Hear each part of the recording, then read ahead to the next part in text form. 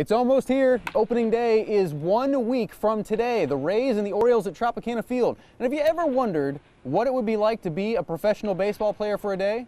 Well, today we found out. I'm ready. It's not as easy as it looks. There's a base hit. Dave Worth and I both got to take some swings. Whew. Against a guy who knows this mound very well. Here you go. Back in 2008, the year the Rays made it to the World Series, Andy Sonnenstein was second on the team with 14 wins. But today, he looked intimidated. Nice. Do I look more like Longoria or maybe Brandon Guyer up here? Nice, dude. The next time we come to the plate, are you going to have new respect for us? Is that? Absolutely.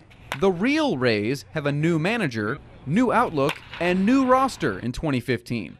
But if they need any new Nice, dude. pinch hitters, I'd be willing to go on the road. Sack fly, baby. At the Trop, I'm Bobby Lewis, 10 News.